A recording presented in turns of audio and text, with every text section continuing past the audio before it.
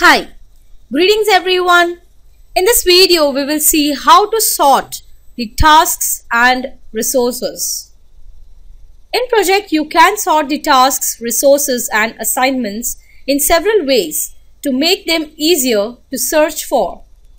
You might sort the tasks by duration when you are looking for the tasks to shorten, or sort the resources by their pay rates when you are trying to reduce the costs. When you sort the tasks, it's better to turn off the summary tasks. So we'll go to the Format tab here. I'll disable the option Project Summary Task and the Summary Tasks. Now I have the work tasks in front of me. To sort these tasks, go back to the View tab and click on Sort. And you can see that there are several built-in sorts. So let's start with Start Date. So I'll sort based on the start date. Now if you see here, all my dates are in the chronological order. But if you have the cost cutting initiative going on, you might want to sort by costs. So go back to the sort, choose the costs. But right now here in this example, I don't have any cost available with me. You can sort that largest to smallest. If you want to get the tasks back into the original order, you can go to the sort drop down. If you want to get the task back into the original order, on the sort drop down menu, choose by ID. And then it sorts by the task ID. So now the task IDs are in the sequential order. But you can also sort directly in the column heading. To do that, click the down arrow here in the duration.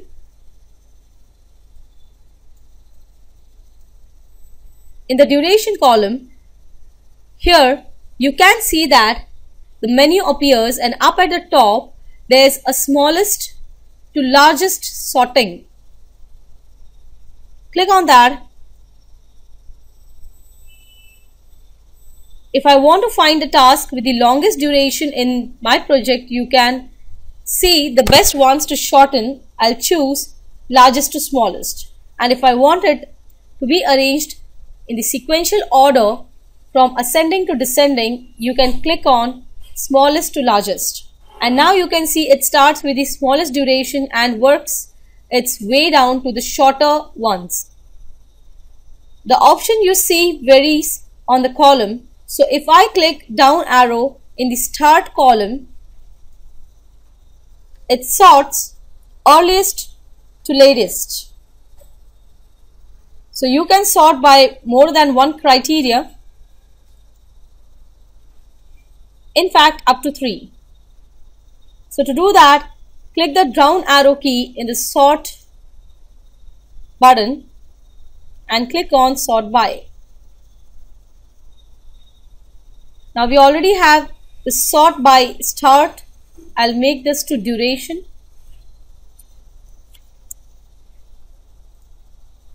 Which I want it to be from largest to smallest. And then I want to sort it based on the start date, which will be in ascending order. And then I'll click on sort. Now here if you see, the duration is in descending order and my start date is in the chronological order. Sorting also works for the resources. So let's look at the resource sheet. Go to the resource sheet here.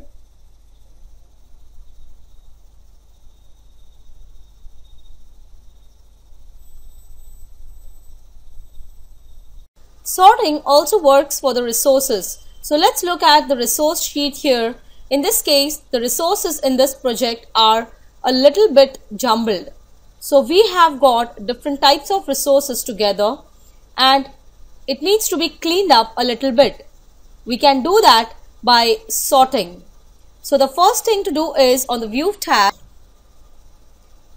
click the Sort button and choose Sort By. Now here, if you see, by default they have mentioned as name. I want that the first thing, it should sort based on the type. So I'll select here the type.